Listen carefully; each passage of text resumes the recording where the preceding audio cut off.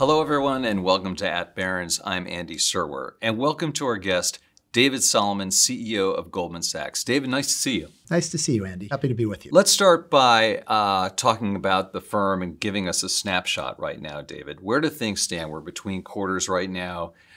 First quarter, you talked about lowering growth expectations. Earnings were down. You beat expectations, but obviously you have headwinds with higher rates in the banking sector. So tell us where things are right now. We're very, very focused on serving our clients. I think we've got a very, very strong client franchise, particularly in our strong core business of banking and global markets. We laid out clearly at our Investor Day at the end of February that we really have three key things that we're focused on. We're focused on our continuing journey to expand our client franchise on our core business, to grow our market shares and our wallet shares in banking and markets as we serve our clients there, and to grow the financing activity we have to support those clients' activities, which has been very important to our strategy. Second, we're extremely focused on the growth of our asset and wealth management platform, in particular the journey of reducing our balance sheet investing and continuing to raise significant capital from institutional clients. We've set a management fee target that we're on track to meet, sometime in the near future, of $10 billion of management fees. And we set out in our Investor Day some targets around margins and the growth of that business that we feel that we're working hard to execute on over the course of the next couple of years. And then third, bringing our small platform businesses, which is a small part of the firm, to profitability. And so we're executing on those. I think this environment, I wouldn't call this a top quartile environment for a capital markets focused, banking institution, but still it's not. In my 40 years in the business, there have been environments that are certainly much more challenging. And our clients are active. We're very close to our clients, and we're continuing to move the strategy of the firm forward. Yeah, let's delve a little bit more into the strategic direction. Does this entail expanding asset and wealth management by perhaps acquisitions? And also, are you looking to rationalize sales and trading and banking by consolidation internally? On the second point, the reason that we put our banking and markets businesses together, we had operated them separately for a long time, is there are two principal reasons for doing that. Everybody that we're metriced against has operated those businesses as a single unit. So one of the things that I think is important is to be able to show our businesses on a relative basis to others that we compete against. And so that structure allows us to do that. But I think the more important thing, and what really drove it from a strategic perspective, is we've seen an increasing complexity in the needs of our clients across both banking services and FICC and equity services. And in the context of the way the client base has evolved, by coordinating these businesses more directly, we think we can serve our clients better. And so we've been very, very focused over the last couple of years on our ethos of One GS, which has really been geared at really making sure that our clients get an experience with the firm that really meets their needs broadly in a coordinated fashion, that they get access to the resources they need across the firm. And we're getting very, very positive feedback from clients on this. And bringing those two big businesses together, which so many of our clients, work between and across throughout their activities, we've been able to strengthen that client connectivity, and we think that's really positive for the franchise, for our market shares, and most importantly, for our clients' experience. I know if our clients, if we build trust with our clients and they also have a great experience working with the firm, if they think we're really delivering for them, I know good things will happen over time.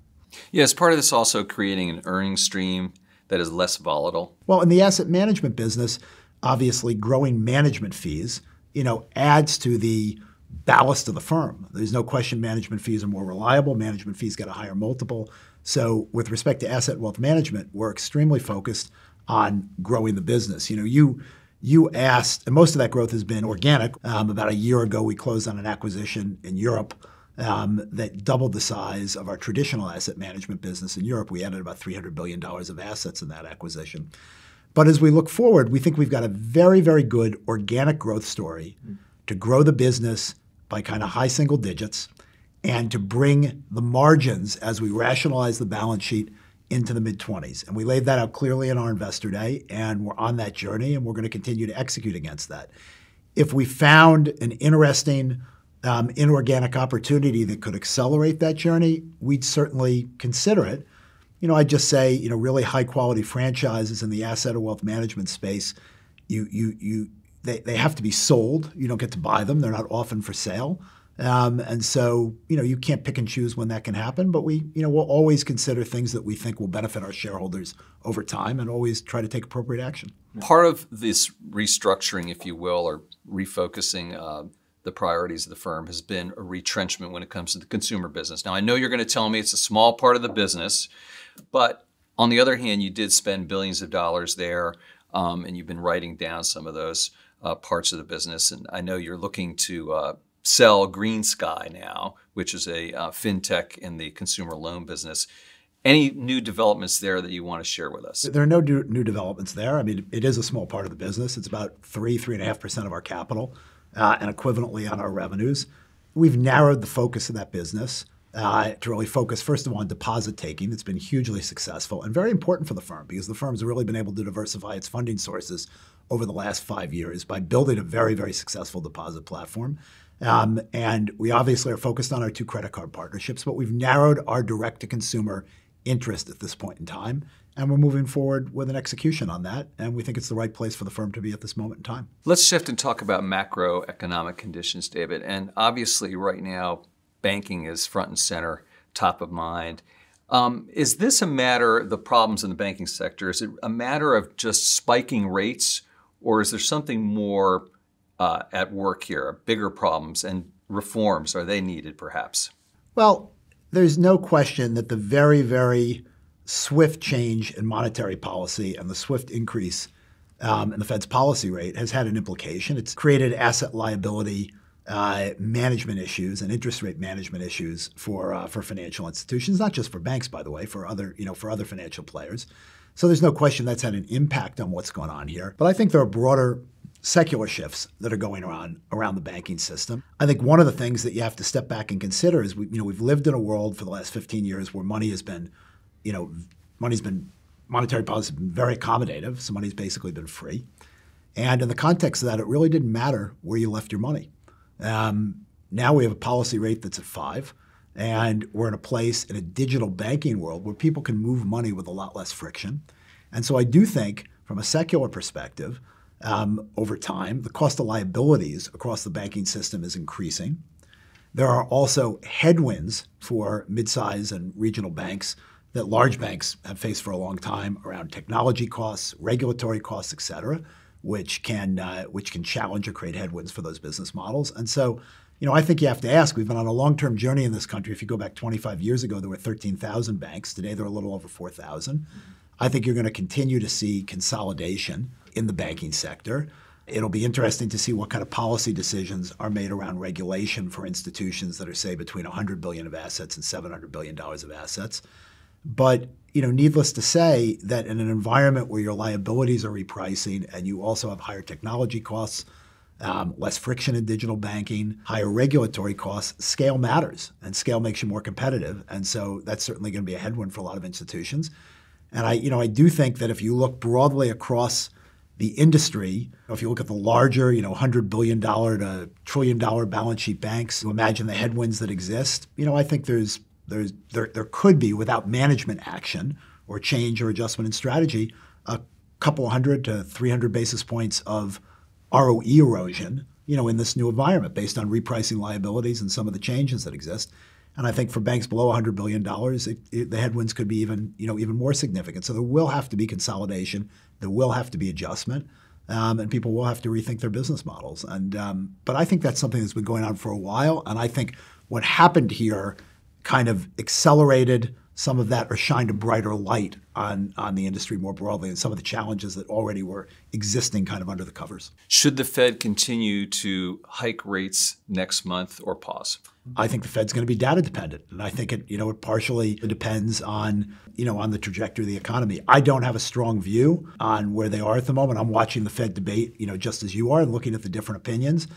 I personally think that inflation is going to be a little bit stickier, and I haven't been in the same place the market's been about a decline in rates as you go out to the end of 23, into 2024.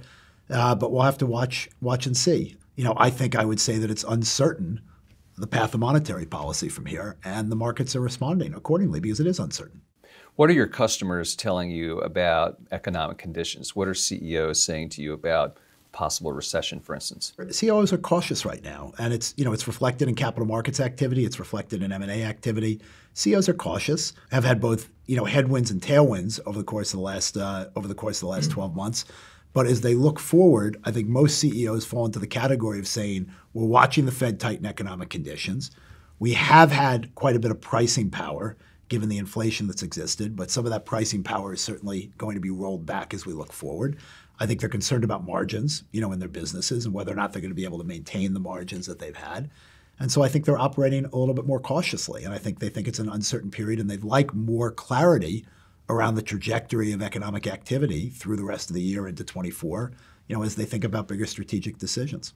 David, I want to shift gears a little bit and ask you a few questions about some stories out there about you and the firm. And the first set of stories concerns some of your outside activities, like DJing and the fact that you received rights to use a song from a Goldman client, real estate that you were doing business, involved in a real estate firm, also a Goldman client, flying on the Goldman planes. Yes, you reimburse the firm for that. But my question is twofold. One, does this send the right signal? What sort of signal does it send to employees, for instance? And is it really worth the blowback that you get, for instance, in these cases? Well, I'm very focused on Goldman Sachs, Andy. I think there's hardly anybody that knows me that doesn't think I don't spend the overwhelming majority of my time focused on my work in Goldman Sachs.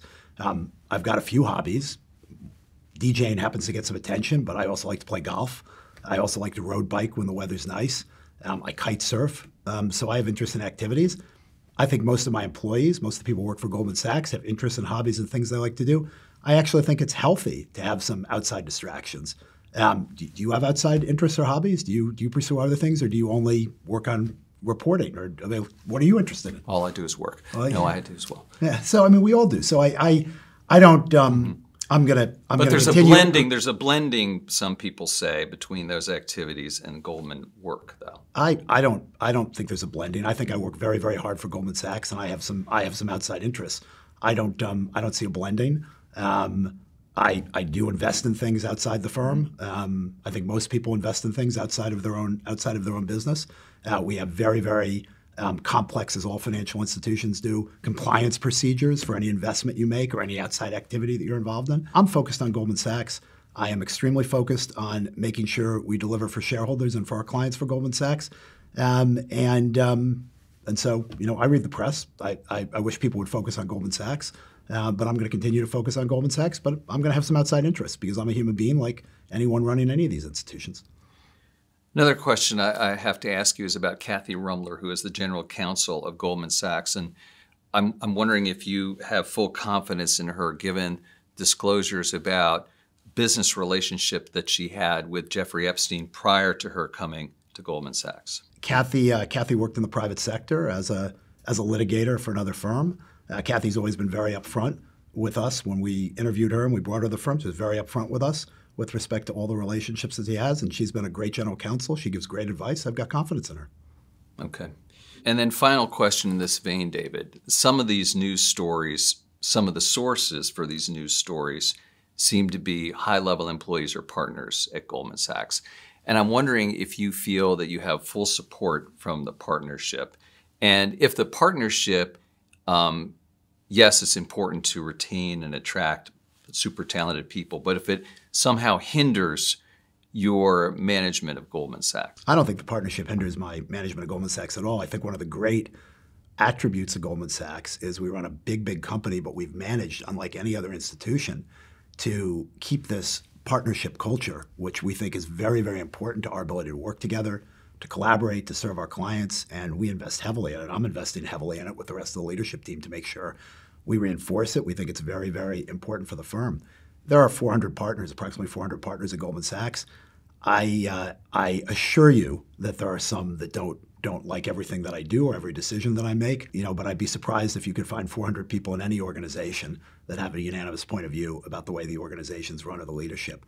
I take my feedback, of course. I listen to the feedback from all, constituencies and stakeholders, but we're focused on an evolution at the firm that allows us to drive higher returns for shareholders, and we're executing on it.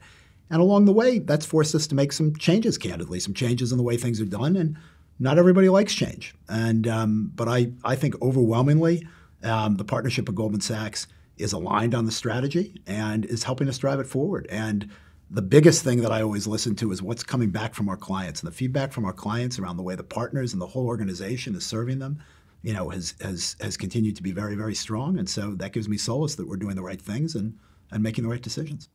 Shifting gears here, David, what is the thesis for owning Goldman Sachs stock going forward? Right now, the stock is selling for just slightly more than book. You have a fairly low multiple, so the stock is maybe inexpensive, but maybe there's more to it than that. I hope there's more to it than that, but I think that if you really want to understand the thesis for why people own the stock, you should talk to our investors. And our investors are extremely focused on a handful of things. And most of these I've touched on with you as we started the conversation. First, they are very, very impressed by the leading position of our banking and markets business and the wallet share gains that we've made in that business and the lifting of kind of the floor on returns, through most environments in the cycle. We've really strengthened the business, and they feel we're well positioned to continue to do that and continue to grow that business. But I think the big strategic shift that investors are focused on that they think is very compelling and will lead to a value unlock for the stock is around our growth of the asset and wealth management platform and the change in the strategy to move from a very balance sheet intensive strategy. We used an awful lot of capital to reduce the capital in that business, which drives a higher margin, higher return business. And we've laid out a plan to do that.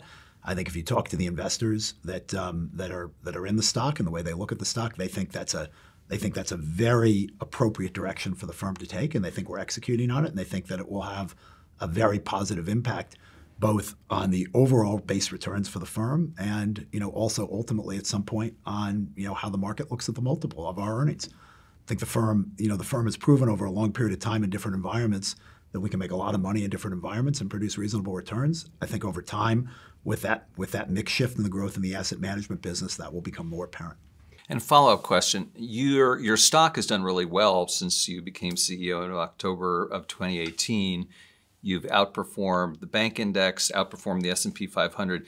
You have trailed your arch rival, Morgan Stanley, which has a higher multiple and higher price to book. Why is that, and how do you plan to close that gap? Well, first of all, I didn't know that Morgan Stanley was our arch rival. Morgan Stanley is another historical institution. Arch rival. We compete with them. We compete with a number of institutions. They've done a very, very nice job growing their wealth management business and making their wealth management business a bigger part of their organization. And they've gotten a re-rating for it. I really admire what James Gorman's done and what he's accomplished over the course of the last 12 or 13 years. We're 4 or 5 years into a strategic evolution, particularly around our asset and wealth management business. And just as I laid out a couple of moments to you, I think that if we execute on that, over time, hopefully the market will recognize it. Final question, David. What is the takeaway, the biggest takeaway for your constituencies, which is to say employees, customers, and shareholders? What is it you'd like to tell them that they should most listen to? I don't think, Andy, that there's something that's really complicated here. Goldman Sachs's fundamental strength is the trust that we earn from our clients, the quality of our people. We have really, really excellent people. The quality of the services that we provide. If we take a long-term view, build trust with our clients, and really bring execution excellence to what we do with them, we serve them well, the firm will do just fine. And we have been focused on that. We'll continue to be focused on that. Now, in doing that, we have to make strategic alignment adjustments and decisions around the businesses that we're in and how we think those businesses can steward our capital to deliver for shareholders. And as I've tried to kind of talk you through, we've got a very, very clear plan and articulation around the 2 primary things we think that are going to drive that: our banking and markets platform, where we're a leader, and the shift in strategy and asset and wealth management. And we're committed to executing on that. I think that will continue to lift the base returns of the firm over time. And if we do that and continue to serve our clients well, I think the franchise, which has been around for 153 years, will continue to grow and will continue to perform well. David Solomon, CEO of Goldman Sachs, thanks so much for your time. Thank you. Appreciate it, Andy. You've been watching at Barrons. I'm Andy Serwer. We'll see you next time.